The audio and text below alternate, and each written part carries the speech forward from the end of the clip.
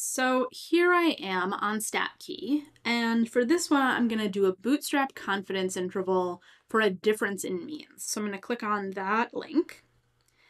And then this is data that I found myself, so it's not in the dropdown. So I'm going to need to upload the data.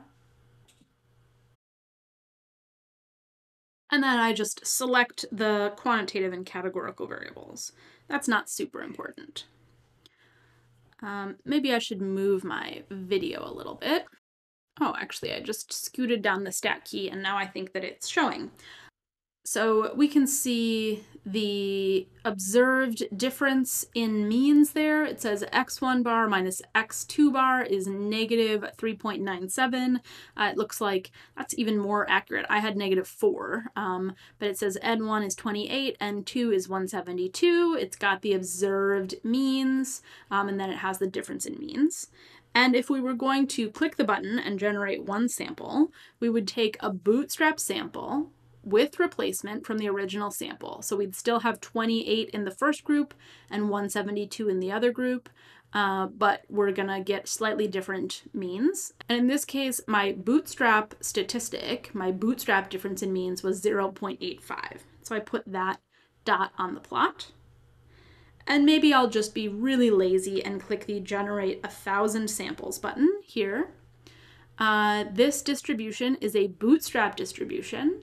It's going to be centered around my observed sample statistic, in this case around negative 4. And then there's two ways that I could do a confidence interval here. The easiest one is just to do a two-tail, and then maybe I should change this to not be 0.95 but be 0.9 to be consistent. Return. There we go. And the other thing that I could do is just look at the standard error. So I'll stick a screenshot into my notes.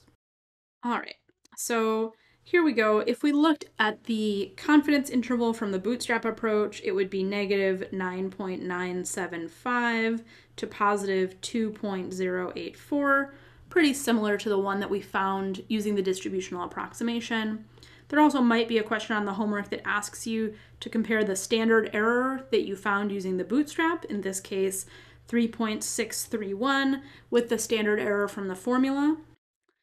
And the standard error from the formula was 3.47. So they're a little different in this case. And that might be because this condition is not met. So that's the Bootstrap approach. But you would come to a similar conclusion because 0 is in that interval as well. So those are two ways to make a confidence interval about a difference in means.